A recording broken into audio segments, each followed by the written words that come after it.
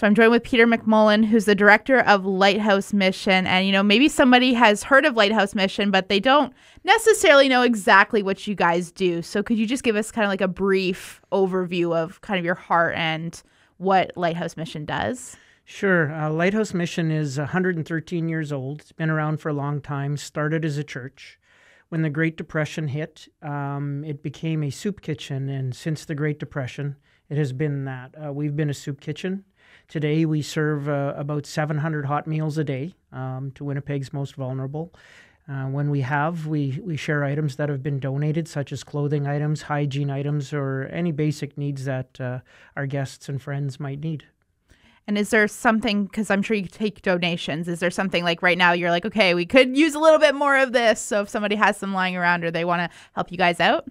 Yeah, we do require a lot of seasonal items. So as you're getting into summer, important items that for folks that don't have a place where they regularly stay, which means they don't have a dresser.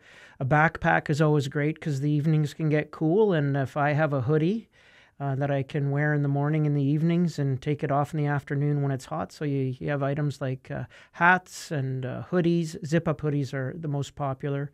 Backpacks, summer footwear. Shoes can get disposable when they're wet. Socks and underwear are always important. Always the hygiene items, whether it be soaps, shampoos. I could go through the entire list, but on the clothing side, that's what we're looking for. And you guys got some, kind of like pivoting from that, you guys got some exciting news recently where you got a new building for Lighthouse Mission. So just chatting before we were recording this right now, you're saying it's an incredible story. So I'd just love for you to just share that with the Siege Van listeners. Sure. I'll give a little background about what's happening at Lighthouse Mission. A few years back, when Daniel and Katie Emond, who are my senior leadership, Daniel's the president of Lighthouse Mission, and they also represent Adult and Teen Challenge of Central Canada, the leadership there as well. They've been taking care of Lighthouse Mission, which is still a separate organization, for a number of years. And they really invested their time, their heart into the vision and mission of Lighthouse. The building that we're in, we've been in since 1974. It's 669 Main Street. And then in the 80s, the ownership or the leadership at the time picked up the building next door, 667, and it had remained unused. For, I guess, all of that time, up until about 2 years ago when we were able to open up the main floor. And that became a drop-in during COVID where people could get out of the elements and, extra seating for people who were having a meal with us. And at that point, Daniel had mentioned that we need to use that space at 667 in a meaningful way to, further the kingdom. And at the time when I'd just come into managing the Lighthouse before I became director, he'd said, you know what if we put in a detox? We have 2 floors. Maybe we could put a detox space for men and a detox space for women. And it was so important at the time because the guests that come into Lighthouse, they come in for a hot meal, but in reality, what they get out of it is connection and relationship, which is what we're all wired for by God. And when we talk to them, we find out that there are real struggles. As you can imagine, the majority of our population struggles with addiction in one way or another. And as we tried to get folks from a hot meal maybe into a long-term treatment program where they can have a new beginning, we realized that there's a tremendous bottleneck in Winnipeg, and that was people couldn't get into detox to get into these programs, so we would lose them. So the vision started. We started to raise money to renovate the building and put in a couple of floors of detox space. So over the 2 years, we did what we could. We raised money. We had some tremendous successes through the grace of God. We received $2.4 million from the federal government, several $100,000 from the province, and money from various other sources. But as the plans were going along, our vision was to dodge the renovations in these 2 buildings and continue to serve our guests. So we're moving along in the process, and a coincidental event happened. Some will call it coincidental. Our friends across the street who had been there for over 30 years was a place called Our Place, Chenu. It was an organization that supported through the Catholic Church. They supported Winnipeg's the folks on the street the same way we did, but at a different scale. They were only open for 2 days a week, 3 hours a day, and they served, largely the same people. During COVID, it became apparent that they needed to close. They didn't have the resources to continue, and at that point, our relationship with them blossomed in the background. They shared all of the donated items they received with us, so we took all of the food donations, to help our emergency hamper program, and the clothing items they received, and we used it. Post-COVID, they were trying to figure out when they were going to reopen and how they were going to reopen. And last July, they decided that, due to what's happened and changed on the street, whether it be the drugs or it became more dangerous or different, they had come to a sad conclusion. I think it was a split decision by all of the people that served and their board, that they had decided last July they were going to close their doors for good. In that, they phoned us and they said, "Hey, was there anything you would like?" And we talked with them, and they shared a number of pieces of equipment: freezers, washer, dryer, clothing, and all the food they had. And we were thankful and grateful. But again, the conversation came up with my leadership, a member of the board, and Daniel, and they said, "Well, what are they doing with the building?" And he says, "I'm not sure." And he says, "Well, why don't you ask them?" So I went and asked them, and they were overjoyed to find out that we were interested in what they were doing with the building. There was a number of organizations that wanted to purchase the building from them, but it wasn't going to be the continued purpose of what they were doing, which was serving those individuals on the street. So we started the conversation again, and we'd mentioned that, we're not in a position. We're just about to go into this major renovation we've raised the money for, to renovate our building and put in the detox, and we can't really afford to buy a building, even though they wanted to give us first rights of refusal. So we said, would you consider maybe for a year we could make you what would be a quasi lease payment for a couple $1,000 a month, and maybe after that we could talk about purchasing it if we're in a better position, because we just simply couldn't go into a mortgage going into a major renovation. So I presented that in January. And a week later, when they heard that our vision was to carry on, they're going to pass us the torch, and we were not only going to continue to serve the same people. Instead of 2 days a week, 3 hours a day, we were going to be able to do it 40 hours a week. So on a unanimous vote on their board, they said, "You know what, we're coming back with a counter proposal." And they said they'd like to sell us the building for $1. And it's kind of funny because at the time, we don't have a huge staff. Lighthouse isn't that big. It's growing, as you can understand. But with 5 staff and our budget already set for the year, I was a little concerned. I felt like the dog that caught the car. It's like, once you have it, what are you going to do with it? It says, now we have to figure out staff. We have to figure out money for the budget. I says, boy, oh boy, I don't know if we can take this on right now. We're just about to go into a renovation. And this is where God's timing comes into the picture, and it's really quite incredible. In March 15th, after we'd agreed to take the building for $1, we took possession March 15th. A week later, we were meeting with our contractors that were going to do the renovation, and unfortunately for us, we were now well over budget for our project, and we needed to find ways to cut our costs to make this project a success, to bring the vision of our detox to fruition. And they said, "You know what? One of the ways we can do this is if you can actually get out of that building. Because if you're in that building, it's going to add time to the job. It's going to add money because of the extra time. And we'll be able to do a lot more with you guys out of the building." And I'm going, oh my goodness, what are we going to do? And they says, "And we'd like you to be out in a month." So, of course, I'm sitting at this boardroom table and my stomach sinks, and I'm like, what the heck are we going to do? And it didn't take long for me to do God's math in my head and realize that 5 days before we had taken possession of this building. And now I can see what was happening. God had started this process back in July of 2023 with the decision to close the other building, but he wasn't done with that building yet. And we were able, amazingly to move out of our existing building and get it prepared for renovation, to cut our costs on on the job, to save money, to bring us back closer to our budget, and move from our existing operation where we'd been since 1974 at 669 Main Street over to our new building at 676 Main Street.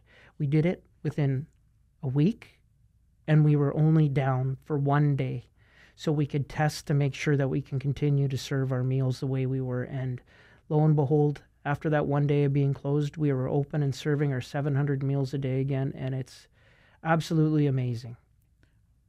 There is so much to unpack in that story, but wow, that is incredible. So, I mean, first off, I think just if somebody's watching this, or just to clarify, so getting this new building, that doesn't mean you're done with this old one, because you're doing renovations. So you're obviously still invested in that one, right? That's right. And then now it's just, yeah, I mean, just not skipping a beat really, and just still continuing to serve the community, serve the people of downtown, you know, caring for them, loving them, being the hands and feet of Jesus is incredible. And I love what you said a few minutes ago, you know, like of how important and how vital this relationship was that you had built with them while they were still doing that. And then that's ultimately what like led to this, and now you guys expanding, and just, yeah, that's incredible. You know, so for you, like, how important was that relationship kind of building to prepare you for where you are now? Well, there's a lot of amazing things that happened in that relationship. A lot of the folks came to know us, and they saw how we served, and they served the same people in the same way, but they got to see what we were able to do on a larger scale, and they really felt confident and comfortable that us moving in, we were going to be able to carry on what they were doing. The punchline to all of this for our guests and friends that come in off the street, though, they're the ones that are truly benefiting. This has nothing to do with an organization benefiting, although we are. But within the first few days of our guests visiting our new location, it's bigger than what we had before. It's newer. It's in better shape. It has an actual lobby.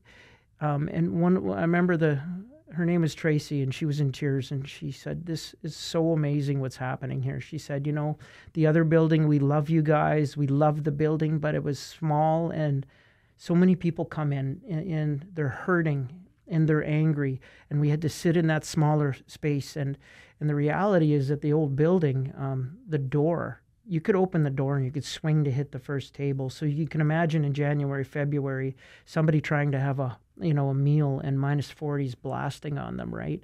So she said, you know, this building is just absolutely amazing. And she started to cry. We have more space. We are seating more people. They're more comfortable, and the joy level is just so high in this new building. And what's really nice is we're going to be, with our friends from Our Place Chez Nous, we're going to be having a little ceremony on July 2nd, calling it Passing of the Lantern Ceremony. And one of the volunteers, there's two of them that are quite actively involved, two of the individuals from Our Place Chez Nous, Larry and John. John continues to volunteer at the new location. He comes in every Tuesday, and he loves it. So there's continuity in there, not only for our guests, not only for us, but also for the wonderful people that were Our Place Chez Nous. And Larry, both John and Larry were on the board of the previous owners, and they're very actively involved in what we do today. Yeah, wow, that's so cool to hear. And I mean, yeah, even just you saying like your guests are more comfortable too in this new building, and that's probably even better for them, because it's like you said, minus 40 in the winter. You don't want to be feeling that while you're trying to warm up and you're trying to eat a meal, and to see just how it's just continued, and really, yeah, just seeing God's hand just over this whole situation of just opening the right doors at the right times to kind of put you guys in this situation. Yeah, I can't imagine if somebody was given the proposition that they need to move out of their building within a month, go to a different building and continue their operation the same way it was running. I have no idea, without God's hand in this, what that would cost somebody to do. They would have to sell their building. Oh, sorry, they wouldn't have to sell their building. They'd have to find a new building nearby. They'd have to buy the new building. They would have to renovate it to make it work. The amount of time and money that would have taken if this was just simply somebody doing it on their own will, that's hundreds of thousands of dollars, maybe even $1 million. But for us, we had to change a little bit of wiring for our coffee machine, and we're up and running. It cost us less than $10,000 to do the switch, but there are other things we have to worry about now on the financial side. So we do need an increase in our support as well. But we know God does provide, as He's shown us in this case in particular. And just talking about that support, if somebody wants to find out more information about what Lighthouse is doing, maybe they want to volunteer with what you guys are doing, how is the best place for them to find that information out? Always lighthousemission.ca. You can just send an email to info@Lighthouse Mission if you have any questions or you wonder. That comes directly to me. And there's an application for people who wish to volunteer. Myself or Jason will be in contact with them, and we can set that up. Always encouraged to call if you're looking for new and inventive ways to support. I mean, we are looking for financial support towards our renovation. We know we're going to be running into some issues with the old buildings we're moving out of. They have to be opened up and gutted quite a bit. So lighthousemission.ca, and send us an email. Do you have any sort of timeline of kind of when that renovation is supposed to be complete, or it's just just work at it and we'll see kind of? Well, we're hoping in 11 or 12 months we'll be ready to open our doors and then ideally have the detox open so we can bring those folks in that are just getting some temporary relief from hunger into a new hope that they didn't even imagine when they just came in to get a sandwich. Suddenly they're looking at a new life. So that's our mission, and our vision is to meet somebody just at the coffee and then see what God has in store for them. And what do you think that's going to be like to be operating, because you've expanded, obviously, so to have this new building and then to have the old ones kind of coming back and to be serving the community out of all of those locations?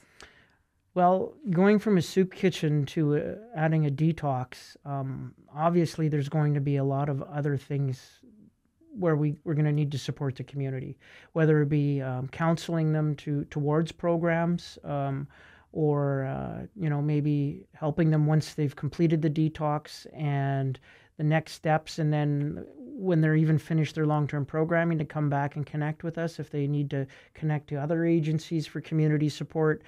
So we're looking to have more than just a quick touch contact of a meal. We want to have long-term contacts with the folks we're serving. The importance of this detox is when we have a recovery-oriented detox, if we can get 30 people a month through a detox, that's 360 a year. Even if we get 10 or 20% of those folks into long-term programming, let's say it's 20%, that's 72 people a year going from the street and into long-term programming. And let's just say that population right now of people using the services in that core are 700. That's 10% of the people that are going for a sandwich and suddenly finding themselves in long-term programming and maybe a permanent and new hope in life. So it doesn't take long when we're really, our goal is to help change people's lives and save their souls. So having that extra building, we can clearly see there's going to be use for it to support all of our friends and guests in downtown Winnipeg. And lastly, how can, just as the CHVN listeners and family, how can they be in prayer for what Lighthouse Mission is doing in the future? Oh, gosh. Right now, we're a meal service program. We're going to have to develop something, even though we're tied closely with Adult and Teen Challenge. I myself personally, I was struggled in addiction. I went through the Adult and Teen Challenge program. I'm aware of how detoxes work, but we're going to have to develop a whole new program. And they can pray that the development of this program goes smoothly. They can pray for the government to come alongside of us to help us through the process. And they can pray for the support we're going to need as we're going just from our current budget into adding more to our new budget, so that this transition and growth in our organization is that God's hand is in it, and that that the doors that need to be opened will be opened. Well, Peter, thank you so much for joining us today and sharing this exciting news and exciting story about what God is doing with Lighthouse Mission. Yeah, no, it's my pleasure. Thank you for having me.